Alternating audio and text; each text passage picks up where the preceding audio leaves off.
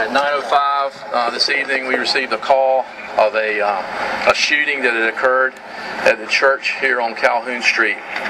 When officers arrived, they found a number of victims inside, and we had also individuals that were transported to the MUSC Emergency Trauma Center.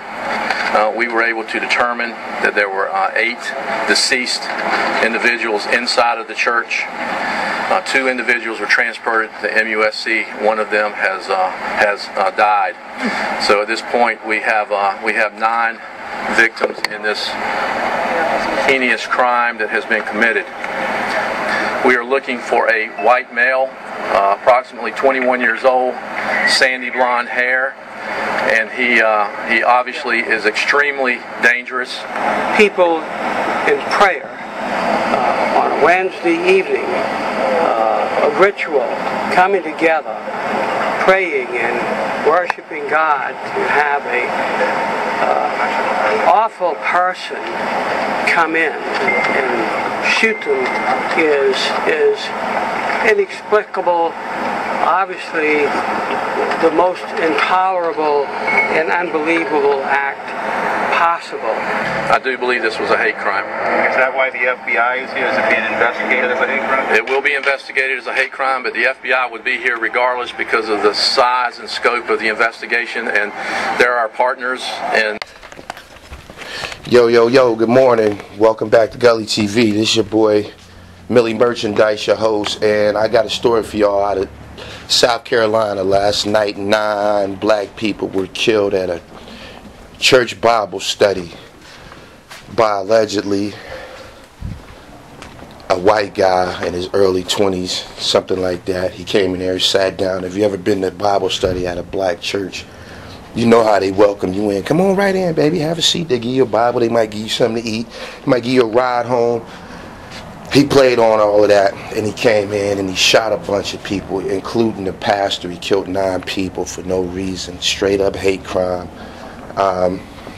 It's a lot of shit going on in the world, a lot of tragedy. Of course, I don't support the shit. I'm black. I hope they hurry up and find this guy. There was no reason for the attack. Charleston, South Carolina is like the center of all the media attention right now. Like, 9 people get killed in one night. That is overboard tragedy. I'm just hoping that they find the shooter. I don't know what the fuck is going on in this world. Excuse me. This is the first day of Ramadan. I'm a Muslim. I don't advise none of these motherfuckers to slide up in no masjid with ill intentions. You might get K'd the fuck up. I'm just being for real with y'all. More information as this story comes in, yo. Like, all they got is a picture of the alleged shooter, white guy. They don't know if he acted alone, whatever.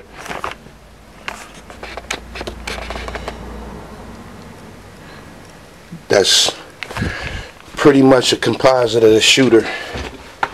Hopefully I'll find him, but based on history, what I know of people like this, guys like this cat, he gonna kill himself when they run up on him. So, I don't know. Subscribe to the YouTube channel, The Real Gully TV. Check on your family. Pray with your family. Give praise with your family. Offer praise with your family. And hopefully these types of tragedies won't visit your front door. This is Gully TV. Subscribe to us on Instagram, The Real Gully TV. Subscribe to us on YouTube, The Real Gully TV. And fuck with your boy on Twitter, @GullyTV1. Shout out to everybody who's been working with me.